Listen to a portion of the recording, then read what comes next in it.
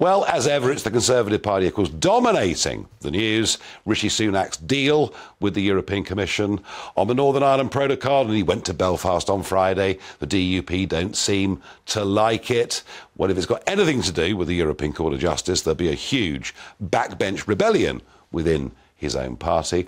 I have to say on trade, if the green lane for goods between the mainland and Northern Ireland genuinely was a green lane, maybe there is some room for compromise. But we'll see how it all works out.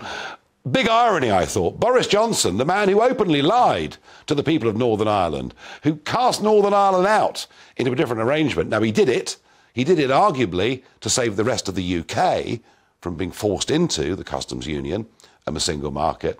But for Boris, the man who did that, now to come back and be the saviour of Northern Ireland was an irony I found quite tough to take over the weekend. And it's pretty clear that there are some games going on within the Conservative Party. Damien Green, a former Deputy Prime Minister up until 2017, Damien Green has effectively been deselected for the new seat of Weald of Kent. Why? Well, I think he was seen to be one of the most prominent pro-common marketeers and an anti-Borisite. So I wonder, are the Conservative Party about to plunge themselves back into an internal civil war? Let me know what you think.